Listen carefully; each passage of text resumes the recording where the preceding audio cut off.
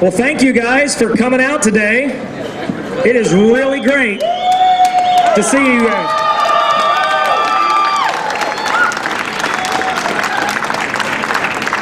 I got a bit of a script to follow, but I always go off script. Welcome, brothers and sisters, friends and neighbors. Thank you all for coming out today. It is a real honor for me to see you all and a blessing to be with you here today. Why are we here today? Jesus! Sunday school answer, Jesus. That's good. Justice and mercy. Equal protection. Equal protection, as we were chanting earlier. Equal justice. Amen. We're here to support HB 948, the Abolition of Abortion in Texas Act.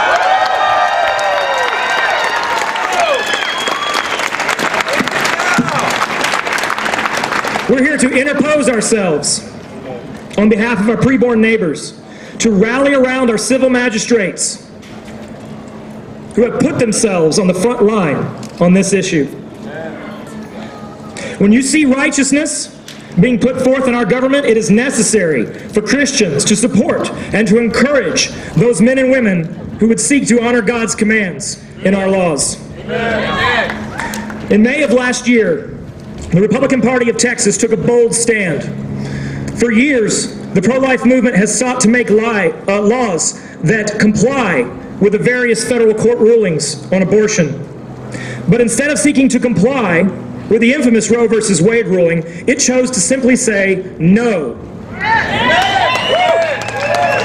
No to the U.S. Supreme Court. With the support of nearly 90% of its delegates, the party issued a legislative priority calling on the Texas Legislature to, quote, abolish abortion by enacting legislation to stop the murder of unborn children and to ignore and refuse to enforce any and all federal statutes, regulations, executive orders, and court rulings which would deprive an unborn child of the right to life. Sorry, I get a bit worked up about this. Go ahead. No need to talk. That was the will of the delegate body as I read it. And speaking with many voters across the state, that is what they want to see from their 85th Texas Legislature. Some in the Texas Legislature have listened to the delegates' wishes and answered the call to completely abolish abortion in Texas. You see some of them up here with me today, and we will hear from them shortly. February the 23rd, 2 days ago, was the anniversary of the start of the Battle of the Alamo. Come on. Now you might think that this was planned that way, but we're not that smart. That might be what you call God's providence. Now we in Texas, we love our Alamo lore. And one famous Alamo tradition that comes to us is the story of Lieutenant Colonel William Barrett Travis asking for his men to decide if they were going to stay and fight the army of thousands outside their walls, though they were woefully outnumbered. Now Travis, drawing out his sword, drew his line in the sand. On that day, he asked his men to step across that line if they were willing to stay there and to die, to make the advancing army pay dearly for every life they wished to take. Now, considering there were no survivors of this battle, we don't really know if this story is true, but it is a great story. Now, we have drawn our own line in the sand. Come on. Our line is to our legislature. We have drawn it out and we have asked them to step across. Come on.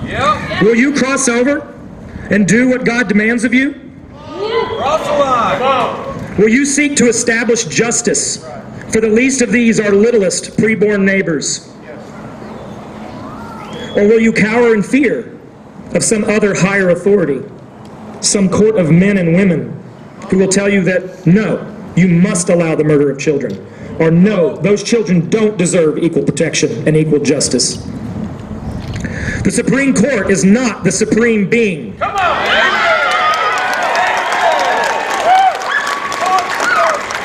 If we are unwilling to say no to the Supreme Court, what have we made it?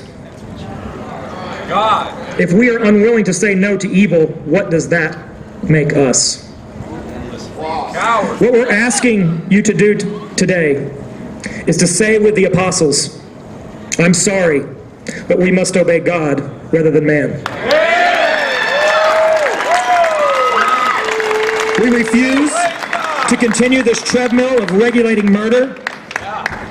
We wish to establish justice for the preborn by providing for their equal protection under law.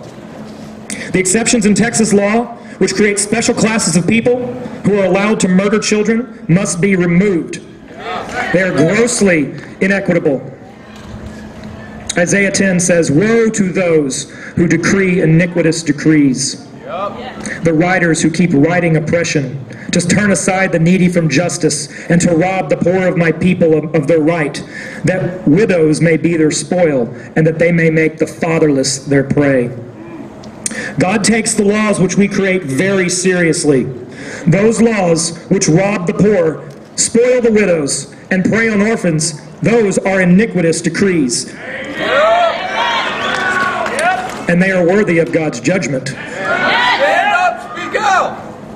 Leviticus 20 says, "Say to the people of Israel," speaking to Moses, "if any one of the people of Israel, or the strangers who sojourn in Israel, give any of his children to Molech, he shall surely be put to death." God says, "I myself will set my face against that man who did that thing, and I will cut him off from his people, because he has offered his children to Molech." But he doesn't stop there. He goes on to tell the people around that man, "And if the people of the land do at all close their eyes to that man when he gives his children to Molech, and they do not put that man to death, then I will set my face against that man and against the entire clan."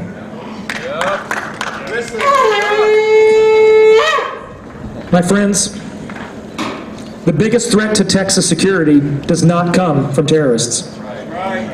It does not come from illegal immigrants. It doesn't come from the federal government. The biggest threat to Texas is the wrath and the judgment of God. Can there be any doubt that a people who fail to put a stop to such a grave injustice as abortion deserve the wrath of God? 50,000 abortions in Texas every year. It's over that. And that's only the ones we count. But there is hope, my friends. If we humble ourselves, if we turn from our wickedness and repent of our sins, perhaps God in His mercy will spare us. He is a God who offers forgiveness to all.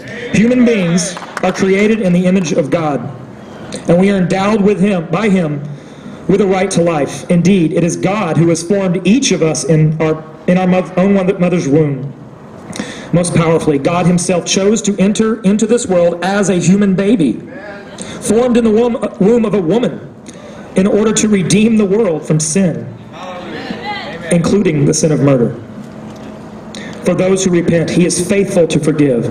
It is time for us as a people to repent of permitting and committing the sin of murdering innocent children. Let us turn away from seeking to comply with a federal court opinion. Let us turn away from seeking to regulate murder when God calls us to establish justice. Let us obey God and ignore Roe. Equal protection, equal justice.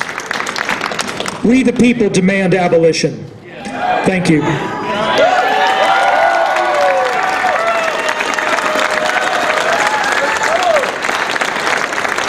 My good friend Bradley Pierce will be coming up next, and he's going to tell you who we're going to hear from after him. Thank you.